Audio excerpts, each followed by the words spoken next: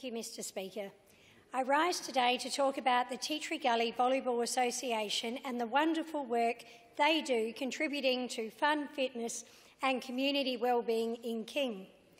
I would like to begin by thanking the committee of the TTG Volleyball Association for having me along on a Saturday morning recently to open their tournament to celebrate their 40th year club anniversary. Thank you to the committee for showing me around, highlighting the high standard of competition and for spending time with me to explain their association and to introduce me to every member of the committee. I felt very welcome and look forward to visiting again. Thank you to Matt Cook, who is the social media and marketing coordinator on the committee, for providing me with detailed information of the competition. Each night there are around 38 teams competing across 5 grades of competition. The Volleyball Association runs each season for around 12 to 14 weeks, and the only break they have is at Christmas and New Year's period. The TTG Volleyball Association was established in 1978 thanks largely to the work of David O'Brien and Carl Richter. Both David and Carl have been part of the team that formed the North East Hills Sporting Association.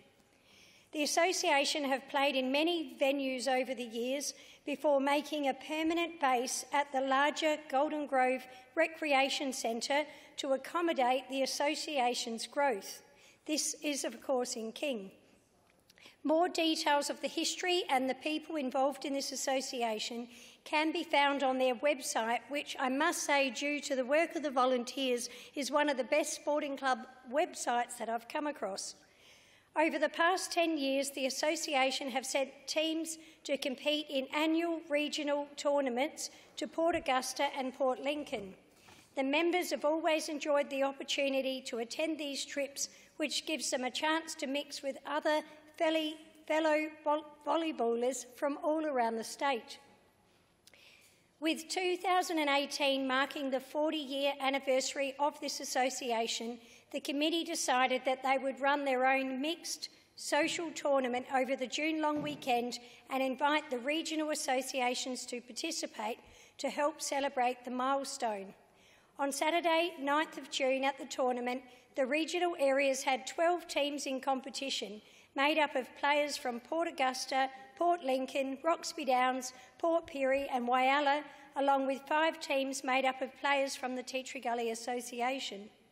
After the tournament, a dinner was held at the Grove for all competing players on Saturday night, with over 100 people attending that dinner. This gave everyone a chance to relax, mingle and discuss all the action from the day.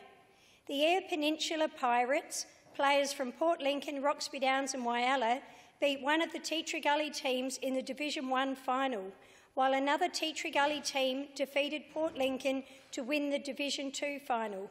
Chris McHugh, the 2018 Commonwealth Games beach volleyball gold medalist, was on hand to help present the prizes to the winning teams.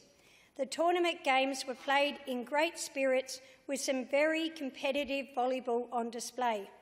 The tournament was a huge success, and the association have had lots of positive feedback from its own members and members of the other regional associations. A reminder to all clubs and community groups that the City of TTG offer community grants, and a new round for these grants has just opened up for clubs to submit applications for new equipment. I did raise to the City of TTG that the TTG Volleyball Association would like some of their balls that get hit up in the rafters back next time they're tidying up. Mr Speaker, thank you for the opportunity